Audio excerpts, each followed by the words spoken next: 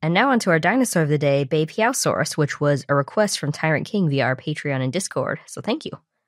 Beipiaosaurus was a Therizinosauroid theropod that lived in the Early Cretaceous in what is now Liaoning, China. It was found in the Yixian Formation.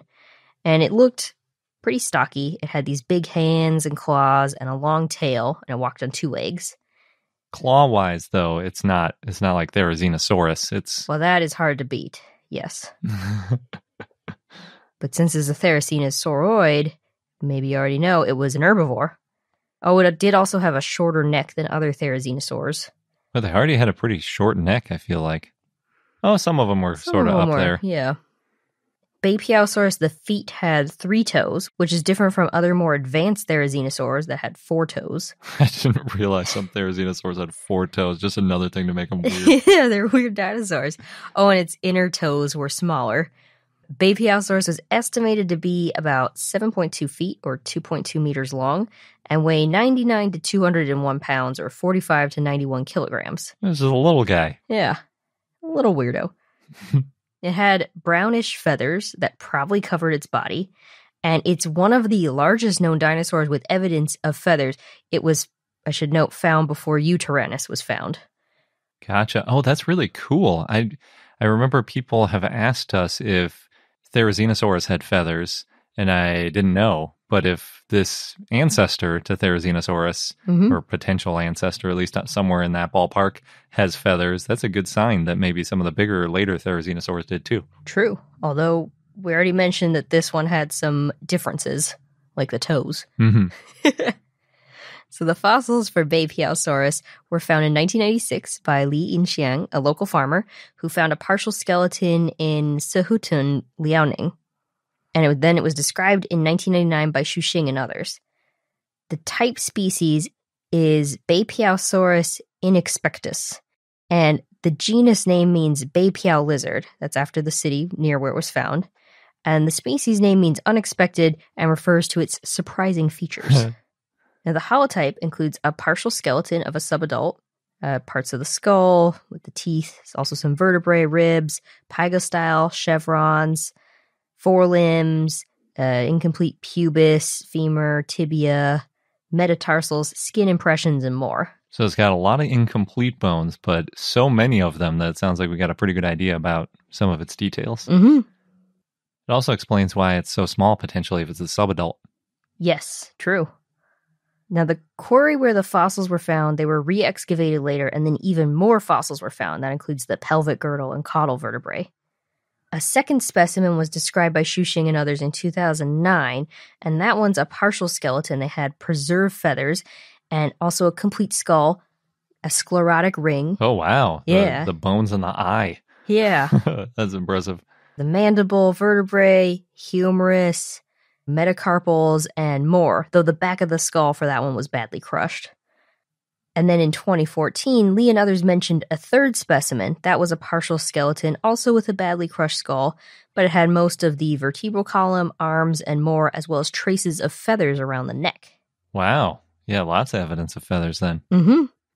Beipiaosaurus had a relatively large head compared to other therizinosaurs, and its lower jaw was about the same length as its femur. Yeah, it's got a big weird horse head. Yeah. The pygostyle had 5 fused vertebrae. It's the tail. Yeah, the little tiny miniature tail. I didn't realize therizinosaurs had pygostyles too. That's usually you see that on birds, not so much on dinosaurs, non-avian dinosaurs. True, although I can't remember now about Therizinosaurus's tail. It also looks like Beipiaosaurus has a normal tail before the pygostyle, so just like the tip of it is fused to give it. I would assume, I'm surprised the paleo art I'm looking at doesn't show a fan of feathers, but usually that's what they show when there's a pygostyle, because that's what modern birds do at least. Could be because of the feather impressions. We might know a little bit. The tail is still kind of long. It had more than 30 caudal vertebrae. Now, according to Lindsay Zano, Beipiaosaurus had unique characteristics, including the last 4 dorsal vertebrae, the spine, they're fused, and from at least the 7th vertebra to the tail vertebrae that's fused into the pygostyle. The skull's also large and about as long as the thigh bone, as you mentioned, so with all the weird characteristics. The claw bone on the third digit of its finger is the longest one, and that's also different from other therizinosaurs, where the second digit claw is the longest. Yeah, that's really weird. That's like having a ring finger that's longer than your middle finger, kind of. Mm-hmm. In 2021, last year, Liaoning and others analyzed the skeleton of Beipiaosaurus and included additional vertebrae that hadn't been described before. That's where we get the tail had more than 30 caudal vertebrae. There were also neural spines near the front of the tail. They found 3 possible synapomorphies, which is a characteristic from an ancestor that's shared by its descendants. This is for Therizinosauroidea and Therizinosauridae. And that includes having a straight ulna, the arm bone, which is straight in most therizinosaurs, but bowed in Falcarius, a therizinosauroid. Now, most of the body for Beipiaosaurus is covered in downy, feather-like fibers. It had a secondary coat of longer, more simple feathers. Those are known as elongated, broad filamentous feathers, EBFFs. And those rose up from the downy feathers. The tail was also covered in feathers. A 2003 study defined feathers and said that Beipiaosaurus didn't have true feathers, but filaments that were related to feathers. Yeah, that's back to that debate of what makes a feather a feather. Mm-hmm. Some people would just call it like a type 1 or a type 2, or some people call it proto-feather. They're calling it not a true feather. Yep. Beipiaosaurus didn't fly, so the feathers might have been for display or to attract mates. Or for warmth. Maybe. They're downy. In 2009, Xu Xing and others reported on the new feather type that was found along the skull, neck, trunk, and the forelimbs of Beipiaosaurus. And they found short, slender filamentous feathers and elongated, broad filamentous feathers, those EBFFs. And those EBFFs were single, unbranched filaments. So Beipiaosaurus did not use its feathers for thermal regulation. Huh. And that's based on the distribution of the feathers and morphology, so it wasn't using it to keep warm. It's not covering the warm bits. Yeah. Well, they were longer than normal filamentous feathers, and they're stiff and probably hollow, at least at the base, too. Gotcha. So not useful for warming. Mm-hmm. These EBFFs were about 4 to 6 inches or 10 to 15 centimeters long, and they were broad. They're up to 0.1 inches or 0.3 centimeters wide. They're also only on parts of the head, neck, tail, and body where modern birds typically have display structures, so that's why they're thinking they're probably used for display. Now, EBFFs have also been found in the Therizinosaur Gianchangosaurus, and it may show that they were for display and were common in early Therizinosaurs. Now, based on filaments that were found on Beipiaosaurus, Psittacosaurus, and some pterosaurs, it could mean that the common ancestor for them had early feathers. These first feathers may have appeared in the Middle Triassic around 235 million years ago.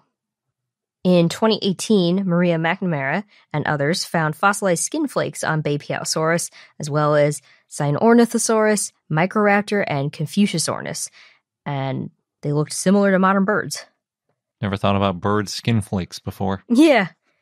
They found corneocytes, these cells full of keratin, and compared them to birds, and they found similar cell structures, but the fossil dinosaur corneocytes were more densely packed with keratin and lacked fat or lipids, and that could mean that Beipiaosaurus didn't get as warm as modern birds. Now, modern birds, they have this fatty corneocytes with loosely packed keratin, so they can cool down quickly when they're flying, and Beipiaosaurus probably didn't get as warm because it couldn't fly, so it didn't need to cool down as quickly.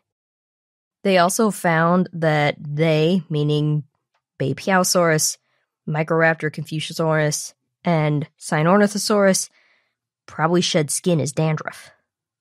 Beipiaosaurus is a sister taxon to Falcarius, and Beipiaosaurus lived in a warm, humid climate with dry seasons. The average temperatures were about 50 degrees Fahrenheit or 10 degrees Celsius. Beipiaosaurus lived alongside Gianchangosaurus, which may mean that therizinosaurs commonly coexisted and just had different feeding strategies, so they could get along. Other dinosaurs that lived around the same time and place include Dilong, Yutyrannus, Sihetunornithosaurus, Caudipteryx, Confuciusornis, Psittacosaurus, and Dongbei Titan. And other animals that lived around the same time and place included snails, slugs, shrimp, insects, fish, birds, mammals, and lizards. So pretty diverse. For those of you who listen to our Dinosaur of the Day segment and you like it, please consider becoming a patron. We take new Dinosaur of the Day requests from our patrons and offer a bunch of other perks as well. So check out our page at patreon.com/iknowdino or click the link on the left.